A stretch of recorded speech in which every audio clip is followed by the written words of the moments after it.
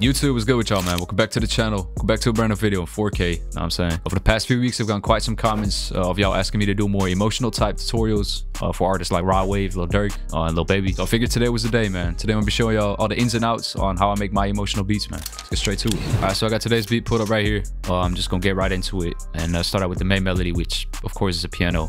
And like 90% of emotional beats. So I'm gonna start out by previewing the melody. I use Keyscape for the melody. I'm gonna show the preset later. This is what I started out with. We're working in C minor, I believe.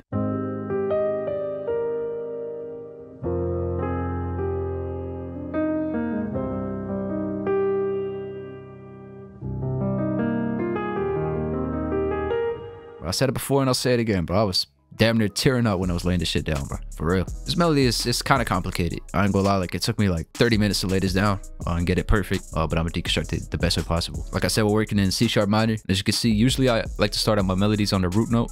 So on C, but as you can see right here, I'm starting on G sharp. And for the people who watch my videos, man, y'all know I don't really be like going crazy on music theory like that. So I can't explain like exactly what I did, but I just kind of wanted it to kind of build some tension, you feel me? Like my approach to this melody was, since I didn't start on the root note, it will kind of build some tension when it actually played the root note, you feel me? So it like really wants to go down to the C. Right here. Feel me? Like it just made sense, you feel me? Goes back up to D sharp.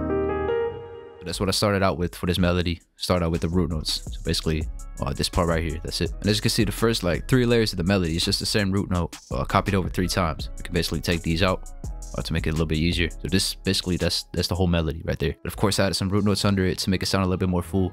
I'll add some low end to the melody right here. But yeah, after I laid that down, the root notes, of course, I went into the chords. So I start out on G right here, the root note that I laid down. Build a triad G, C, on D sharp right here. Later on, I pitched it up. I kind of built a little rhythm. Just basically what I started out with right here. Of course, I could have kept it like this. That's good as well. But I like to kind of delay some notes a little bit to build kind of a rhythm instead of just having the chords play. Otherwise, it would have sounded cool too if I just played the chords like this. That's more emotion to it, in my opinion, if you kind of delay some notes. That's what I started out with right there. The triad right here. Then I pitched this up, delayed it a little bit, and kind of built this staircase right here. Kind of goes down. D sharp, D, and A sharp. And I just kind of experimented with the notes till something sounded good. Of course, I could have did this as well. That's good as well, but I just like the way how this A sharp sounded right here. Next, I added the G right here. As you can see, it's not the same note as a root note, but it builds a lot of tension since they're next to each other in the scale, you feel me? If it would have used G sharp, it would have sounded like this. But it builds a lot of tension if I use a note that's underneath it. Since the G sharp and the G like create a lot of tension, you feel me? And if they play at the same time, creates even more tension. Last thing I did to this first chord was add this ghost note right here in a lower velocity. Just as something like I feel like real piano players do. Of course, I don't play the piano, but it just sounded human. You feel me? Instead of this, just some little shit that I experimented with. That's it for the first chord right here. After that, I gradually wanted it to go down to C. So from G sharp, it goes down to F. From F goes down to C right here. It's kind of a big gap between the G sharp and the C, as you can see. So that's why I chose for the let's put an F right here. For the F, pretty much the same thing as the first chord. Like that, G sharp, you can see right here. It comes back in an octave higher. The reason why I chose to pitch some notes up is if I would have kept all the notes right here, like it'll get very muddy in one place of the frequency spectrum. So I like to kind of space it out a little bit. Makes it sound a lot more full. So like I said, build this triad right here. This is G up and kind of delayed it a little bit. The same as I did right here with the D sharp. Next, once again, I added 2 notes next to each other in the scale. This G sharp and this G right here. Just build some rhythm once again. With the C right here, of course, could have kept it as a chord, but I decided to add this little ghost note right in front of it. In the lower velocity, as you can see. After that, like I said, went down to C, which is the scale we're working in. But right in between these chords, I kind of added this little like staircase, if that makes sense. Like it just transitions nicely. Instead of not having it. That works too, but I like to add these kind of rolls in between. For the rest, when it comes to this chord, you'll probably see these notes again. Right here, it's the D sharp. Pitch that up an octave, and it's G right here. I pitched that up an octave too, and delayed that too. And I got the C on top, which is the root note of this chord, pitched up two notes, and the C right here. Basically, the first notes that you hear in this chord are the root note C. And then once again, this little ghost note. There's probably a name for that, but like I said, I don't know shit about music theory, so.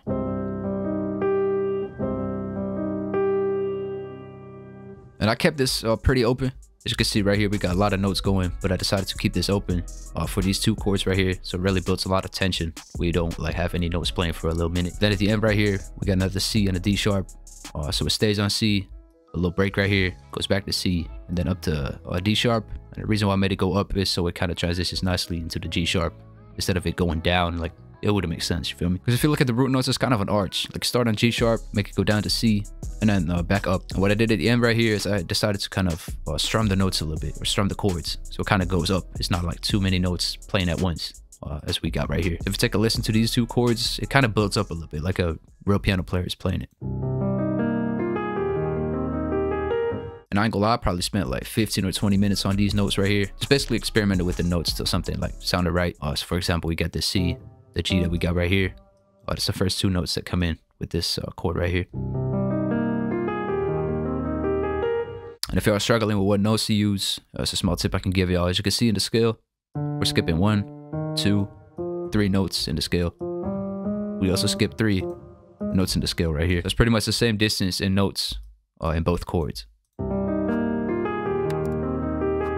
For the rest of the notes, just follow the scale, just practice and experiment with the notes. So this note could have also like been a C, but I just decided to pick a sharp since I liked it better. Same goes with these notes right here. Like, this could have been a D as well, but it actually sounds better. Hold on. Feel me? Like, anything works. It's just like a matter of practice. And after that, as you can see, of course, I strummed the notes a little bit and played around with the velocities. So right here, like, you see the notes don't like start all at once. Kind of like manually dragged all these notes to like different positions to make them sound more human, more natural. And I did that all by hand. So I just held Option or Alt and just dragged them a little bit so something sounded right. Like I said, of course, after that, I played around with the velocities. So I really made some notes stand out. For example, this D sharp right here. It sounds a lot better, you feel me? Like, a real piano player wouldn't like play all the notes at the same like level, of course. Same with this G. Really makes it stand out. Adds way more emotion to it. By the way, I use this preset for the melody, the LA Custom C7 Cinematic from Keyscape. Turn off the reverb, since I like to have my own reverb after. After that, I decided to add a top melody on top of the piano to take out in the verse. For example, in the intro, I don't have the top melody playing, but the second part of the intro I do, just to kind of be able to alternate between the two. You feel me? Not have it be like too repetitive. So that's what the top melody sounds like.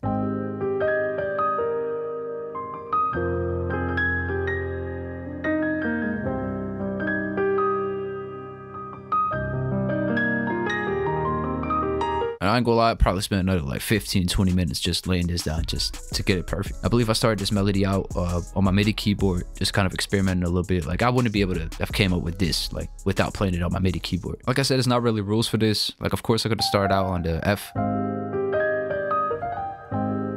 Doesn't really make that big of a difference. But I did make sure to kind of use these stabs right before these little rolls. Just makes it sound a little bit better. Also added these rolls right here. So it kind of fades into this G.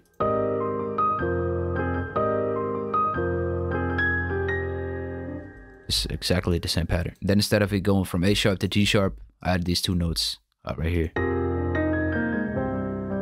Very easy way to just build more tension and more emotion to it. And for the next 4 bars, as you can see, if I copy this over, it's almost identical, but I decided to switch some things up. Like, I changed this up right here.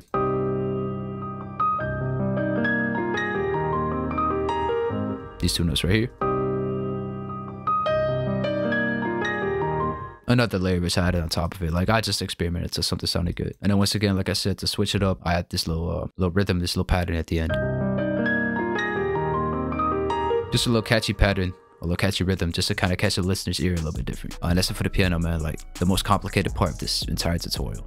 So the effects that I put on the piano, Start out with this EQ right here, the shelf, cutting some of the lows out, some of the highs out, since you don't need those at all. Next, I kind of enhanced the frequencies of the piano a little bit, brought out some of the presence right here at the highs, and also boosted some of the low mids. Next, I put 2 compressors on it. Start out with this CLA 76 to take out the harsh frequencies, the harsh stabs. After that, I opened up this LA2A. It's kind of smoothing it out a little bit, kind of even out the signal. It doesn't do too much, but it kind of, like I said, evens it out a little bit. And lastly, put a violin vintage verb on it with these settings right here. Pretty big reverb, just kind of bring a lot of space to the melody. All right, so for the next melody, man, opened up SRX strings. Got the first preset, the stock preset, epic strings, and I just laid down the chords that I laid down on the piano. So how I did that is I copied this over right here.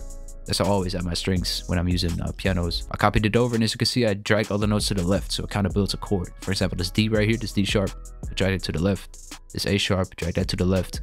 And this the G, took out this ghost note and also dragged that to the left. And I did the same to every chord, just to kind of build chords. It's an easy way to add chords to it, because if you look at it like this, like all the notes that I laid down on the piano, it's basically a chord but just strummed in a different way. So I just copied that over and laid down those notes into chords, and it just adds another layer on top of the melody, so the string sounds like with the piano.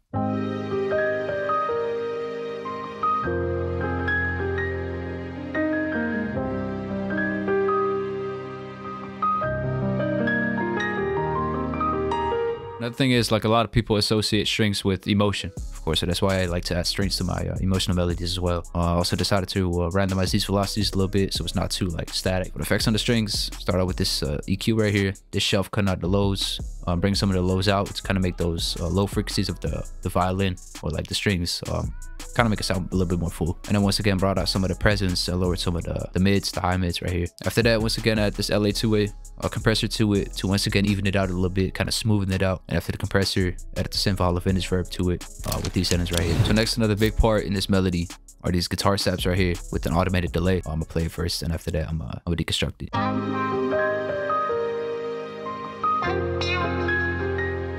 By itself.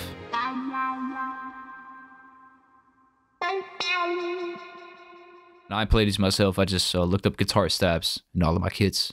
And I finally found these two. This one. And I kind of time stretched them a little bit so they match up with the BPM. I kind of cut some of the harsh frequencies out. By the way, it's 2 stabs right here and right here. And I just copied them over. It's the same exact pattern. But for the effects, like I said, start out with this EQ. I just kind of cleaned it up a little bit. Cut some of the lows out, some of the low mids, and boosted a lot of the highs to really make those high frequencies stand out. After that, got this ping pong delay right here. It's a very short delay, but of course I decided to automate it so it doesn't like play throughout the first stab, but when the stab stops, you of course hear the delay. Same right here. Just a unique way to kind of make it sound more interesting. After the delay, added some distortion to it. This plugin right here called Lil 2. Added some slight chorus to it. As you can see, it put the mix to around 20%. After the chorus, same violin vintage verb with these settings right here. Just kind of blend it with the other melodies. And that's it for the guitar. Next, we got another guitar, this bass guitar. I'm gonna play it first, once again, with the stabs, the strings, and the piano. That's what it sounds like.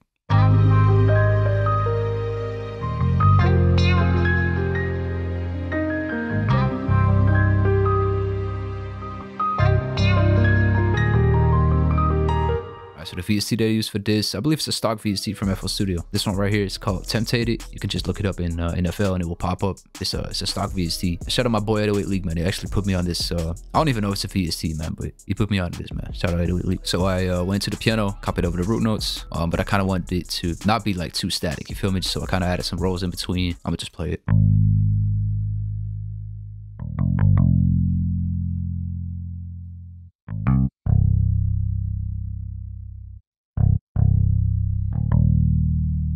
After that, decided to render it out to audio clip. Sounds way better since I put effects on it. So let's get into that. Start out with the EQ right here. Cut some of the sub lows out since those get very muddy and you don't really hear them at all. So I like to cut them out around like 30 hertz. After that, decided to cut the high frequencies out. This is a bass guitar. You don't really need those. Kind of enhance some of the frequencies in the bass right here, the high mids. After that, I had this CLA 76. With these settings right here. I like to use this on bass guitars just to kind of push it down a little bit, kind of even out the signal. That's probably the most important part. I added this GTR amp mono. I got the Waves bundle, so I was just browsing through like preamps and stuff like that from Waves. This is what it sounds like without it. Sounds a lot better. And then of course put the bass in mono. So I believe we got 2 melodies left. First one is this Celeste from Expand. Oh yeah, from Expand, used the Celeste. It's under mallets. And I laid down 5 notes right here in the 4th bar. Just go down from G to the C. Very simple, like just some ear candy basically. Like it's something simple. Just follow the scales. So from G goes to F, D sharp, D, down to C. Since of course right here in the 5th bar, the root note is C, so that's why I added it right there. Also added some effects on that, which you can hear without effects. So it's way better. Effects I put on that is an EQ, got some of the harsh frequencies out, boosted some of the high mids. Second EQ, I took more of the harsh frequencies out and also boosted more of the high mids. After that, added some delay to it, stereo delay. These settings right here for the chorus, and a follow finish verb to blend it in with the other melodies with these settings right here. It's something very simple. It's all I have for this list. Alright, for the last melody, I got this flute right here. Only comes in twice in the entire beat in the second part of the verse, so it's something you don't really hear too much in the beat. This is what it sounds like with the piano, the strings, and the Celeste.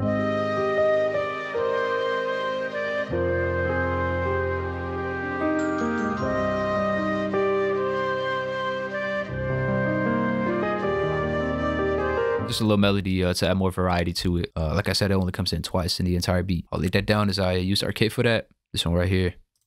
I just laid down some notes.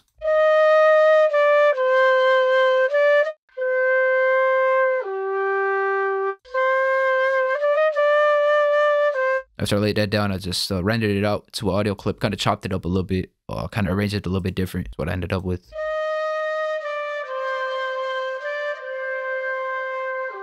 Like, just be creative with it.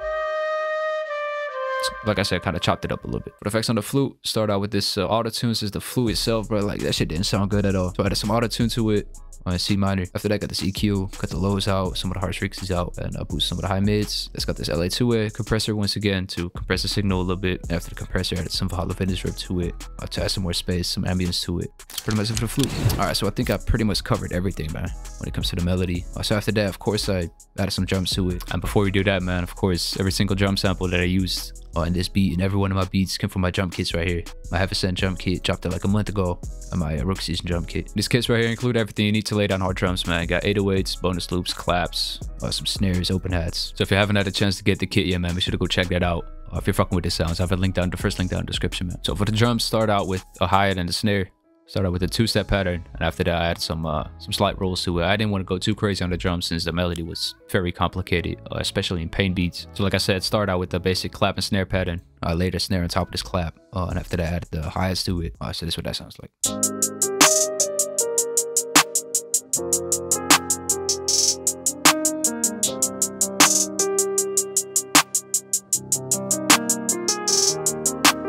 So the snare that I used came from my rookie season drum kit.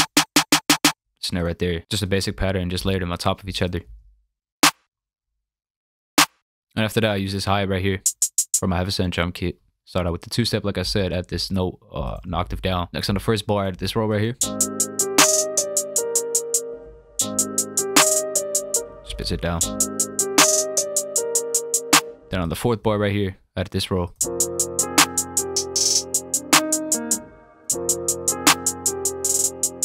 Pitch it down once again.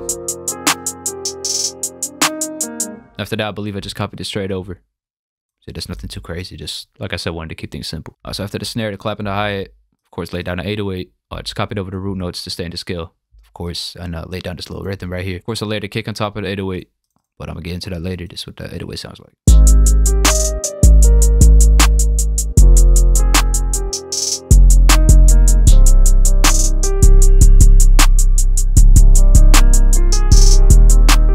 As you can see, the 808 pattern really adds a lot of bounce to the beat, man. Like I said, start out with 3 808s right here on the first root note. Next goes down to F and added 2 more notes on the 4th bar. Towards the end right there. Next it goes down to C. Double note right here, double hit right there.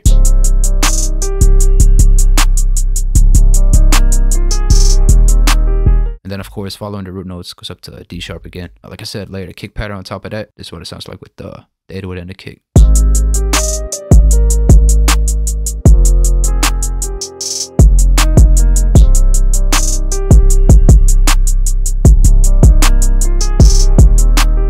the kick pattern basically follows the 808, but I decided to take some kicks out to build more tension and add more bounce to it. For example, this double hit that we got right here, took one of the kicks out. Right there.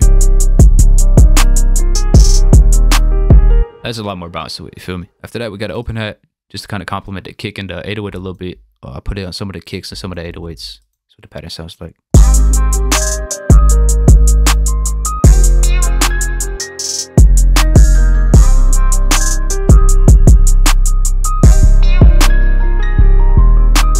I'll let this pattern down, start on the first bar, the first note right there, copy this over 3 more times. Next, I added these 2 accent notes on the 4th and the 8th bar, just to kind of make those stand out, not have it be too repetitive. And it really makes it sound better. It's a big difference. So after the open hat, the last thing which I added to the drums was this counter snare. And how I usually lay down my counter snares is I like to fill in some empty gaps, kind of enhance the bounce a little bit. That's what that sounds like.